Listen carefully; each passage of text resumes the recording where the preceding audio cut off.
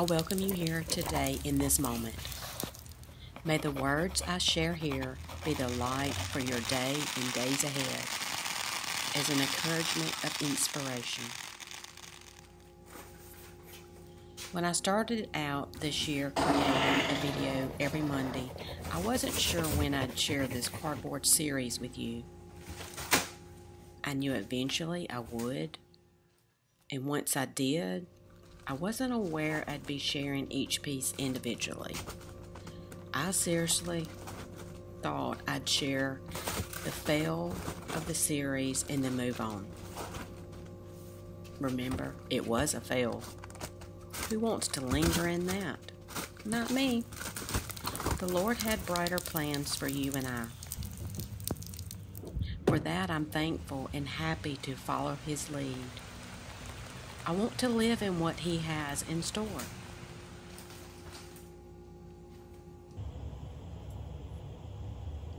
Sometimes we just want the floodgates to bust open and shout to the rooftops and tell all. Other times, boundaries linger to the Lord's liking.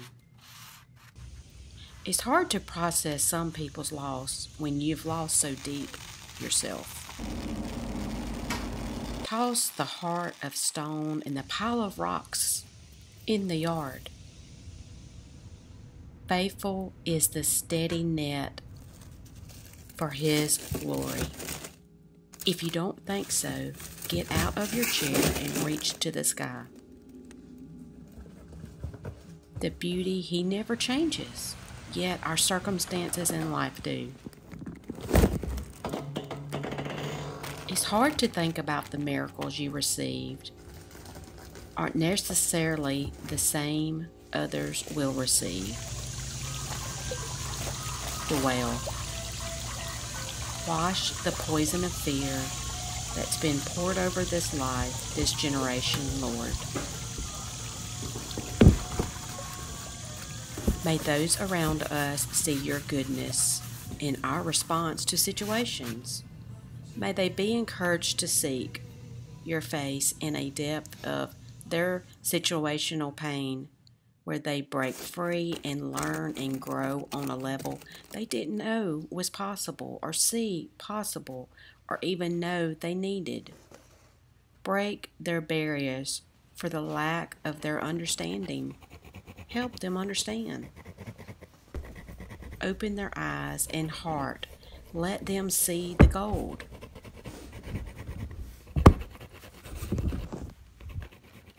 Don't let people's needs just fall in your lap. Go looking to meet their needs. Ask God to give you eyes to see the needs, the hurt, the lack. Don't stand on your gifts alone. Break away and go see. Open our eyes, Lord. Allow us to see.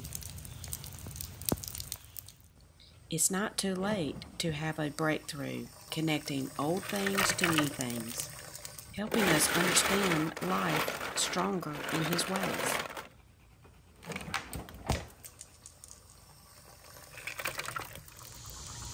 We have to clear things out to a simpler life to experience His goodness. God is not a God of fast. He is slow and patient and persistent. People will come at you, tell you you can't and shouldn't do something, depending on what it is. There is a way, His way. Today's featured piece in the series, the cardboard series, Untold Stories, the featured piece is named Key Tags.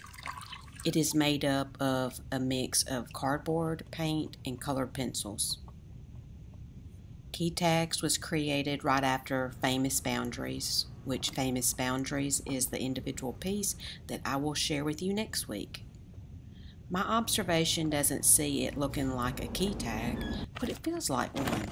That's the part and the point of this series, to get some feelings out, healing, closure, release, freedom, wordless, so key tags it is. Cardboard on cardboard. Secretly, this is my favorite of the series. Shh. uneven edges, layers peeking, splashing, splashes of reflection gold seals the deal. Okay, I'm going to get a little vulnerable here today. Sharing today this featured piece from the cardboard series, I sense the Lord whisper over me. It's okay, even though this series is called Untold Stories. It's okay to share. You've heard me say a few times throughout this sharing this series how the last 3 years have been hard for my family. This series was a safe place for me to let go of the emotions without having to talk about it. From my own unhealed heart at the time and me being afraid of touching areas of others' unhealed hearts and potentially sharing pieces of their stories they didn't want told, or how the situation affected me. And being afraid for even family members to find out how I felt or the effect on me. The Lord tapped me and said, "Stop walking on eggshells. This is part of your story too. I'm not asking you to tell their sides of the story, how they were affected, how they processed, and if they are bothered by what you share, they need to come to me." So this is what I want to share. In 2020, just before the pandemic began, my mom was diagnosed with breast cancer. I was there when she got the news. I sat with her and held her on a bench where we were sitting right after she got the news. I wanted to protect her and make it go away. Kind of like if you had a cough, or like if your kids get a cough and you want to come up with a home remedy to make the cough better. I wanted to create a home remedy of the mind and emotional strength and make it go away. Well, that's not how it went down. And I knew that. I'd battled liver cancer 20 years prior. I knew that this wouldn't be that easy. I knew the ins and outs of cancer. Simply put, she had one chemo treatment in my presence, and due to the lockdown, she was only allowed her husband in there to help steady her after the lockdown. Chemo was brutal. She'd scream in pain and discomfort on the phone. I'd witnessed my mom through a lot over the years. The pain of loss, losing my dad 20 plus years prior, the pain of her breaking her back in a car wreck 10 years prior. The chemo pain was intense. I'd say more intense than the two major things I just mentioned she'd been through. I think it was more intense because it's what was in the moment. It was current. She made through chemo, had doctor's visits in between, that no one was allowed to go in with her. A short time after chemo was complete, she was scheduled and had surgery, double mastectomy. One person was allowed to go in that day of surgery. She chose me. Recovery was long and hard for her due to other health issues, setting her healing process back. Doctor's appointments week after week after week. This went on for months. They let her rest a little bit, then she had radiation. In the midst of all that, she lost her best friend and was even unable to attend the funeral. And my father-in-law was diagnosed with pancreatic cancer a month after my mom received her diagnosis of cancer. He received chemo. I worked at the family business in his place on treatment days. Once the tumor shrunk enough, a Whipple procedure was done. His body didn't accept this major surgery, like the family was so hopeful for. He was never able to return back to work. He was in and out of the hospital, major depression from the 360 spin on his life, therapy after therapy, physical therapy, to rebuild his strength, feeding bag, and so much more, equaling 11 months of total hell for him, my husband, his mom, his sister, my kids, and me.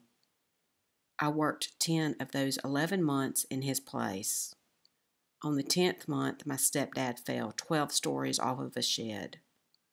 Mother had just finished up radiation a few months prior, and she was trying to get her life back together.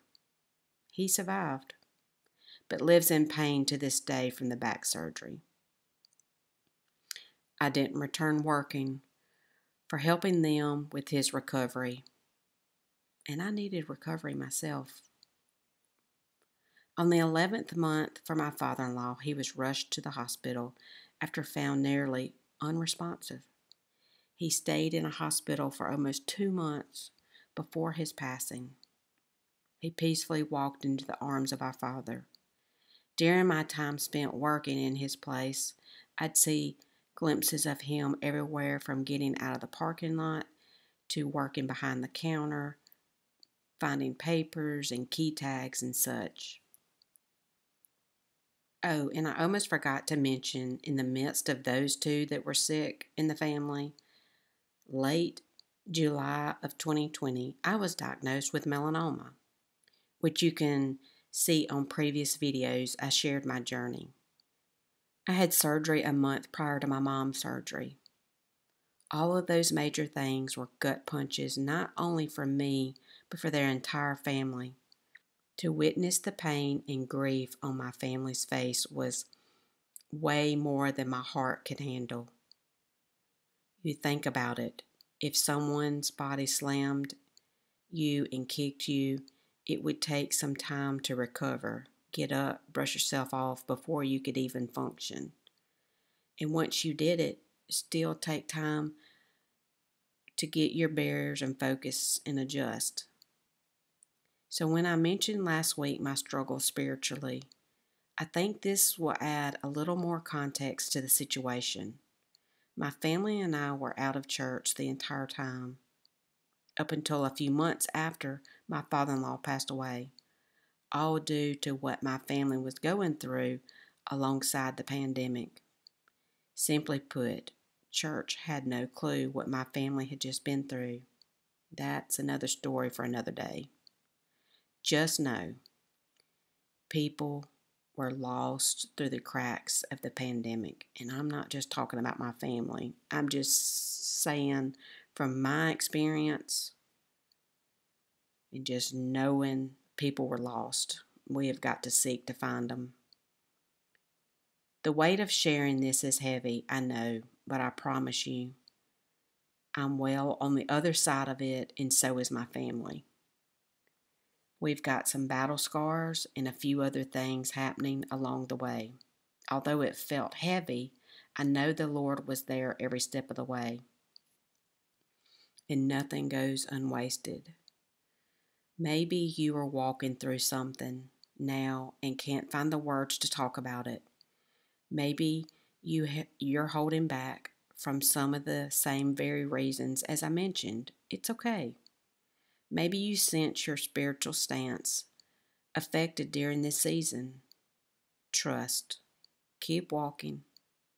You don't have to share right now or ever. Speak to the Lord. Use your gifts to release. You will be on the other side in a very short while, and I'm here cheering for you.